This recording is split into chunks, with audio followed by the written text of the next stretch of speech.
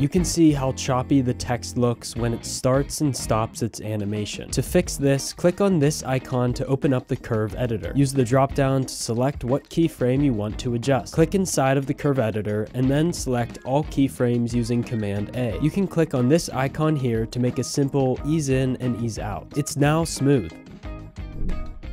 To move a selected clip only one frame, hit the comma key to move to the left and the period key to move to the right.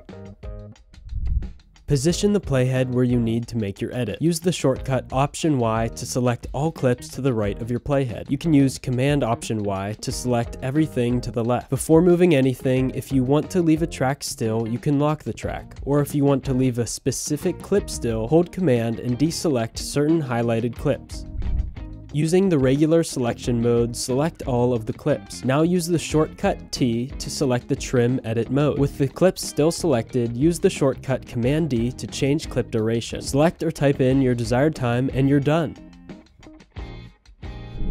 In the color page, select the clip you want to work with. Use Option S to make a node. Right-click in the node workspace and select Add Alpha Output. Click and drag from the clip to connect the alpha outputs. Now, go to the Windows tab and select the masking option that you want. Invert the mask using this icon. Adjust it how you want. Over in the edit page, you can see the final product.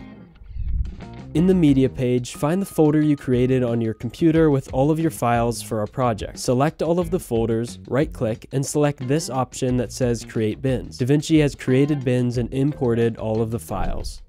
Still in the media page, find the edited video you want to import. Right-click on it, select Scene Cut Detection, and select Auto Scene Detect. And then, once that's done, select Add Cuts to Media Pool. You now have access to individual clips from an already edited video. Find your timeline in the media pool. Right-click and duplicate the timeline. Right-click on the new timeline, select Timelines and then Timeline Settings. Uncheck Project Settings and then check Use Vertical Resolution and change the drop-down to Center Crop with no resizing.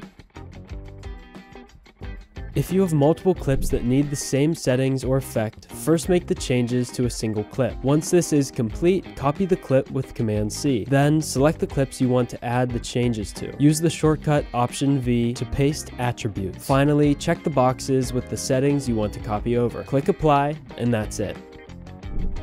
First select Timeline View Options and then select Stack Timelines. Now you can switch between multiple timelines. If you want to see multiple timelines at once, click this icon to add another window. In the Fairlight page, find your clip. Next, click on the Automation Controls icon. Over in the mixer, find the track that your clip is on. Double-click on EQ. In the Automation Controls, select Right, Latch, Return, and then select EQ. Hit Toggle Automation, which is this icon. Drag number 5 down to around 250 Hz. Start the playhead at the beginning, press play, and then return number 5 to its original position when you want the audio to return to playing normally. Thanks for watching another video. I'll see you later, friends.